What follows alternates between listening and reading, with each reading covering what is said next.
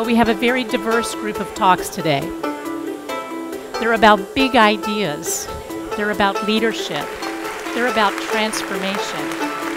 I am privileged to welcome you here today to TED at UPS. This is going to be a really special event. These individuals represent who we are as UPSers. They embody this UPS culture.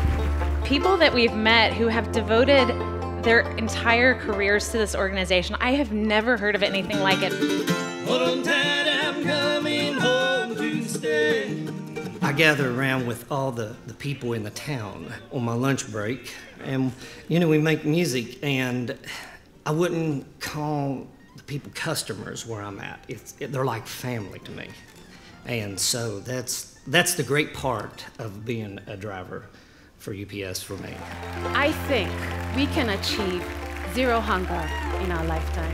See, when most people talk about global hunger, they think that the problem is that there isn't enough food in the world. But the problem isn't the lack of food.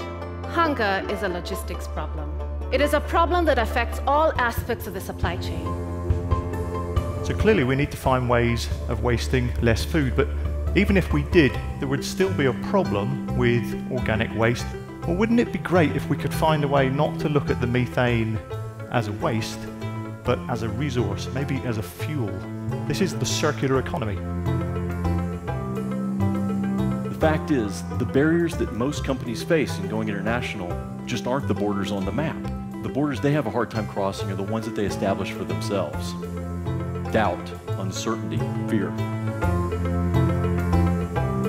The global private sector donated $69 billion in cash and goods and services. Well, my company did something different. They donated me. Before the beginning of great brilliance, there must be chaos. Before a person does something great, he or she must be willing to look foolish to the crowd. And I'm proud to have played the fool.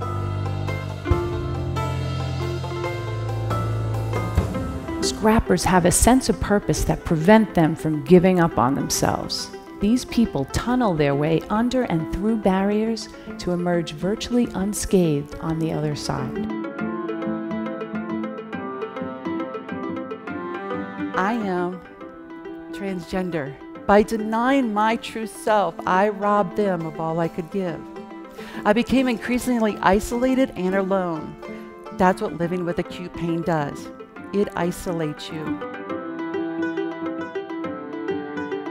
If you meet somebody and you think maybe they've got some potential within the company or with any other company, give them a chance. Little smile on his face when we get in.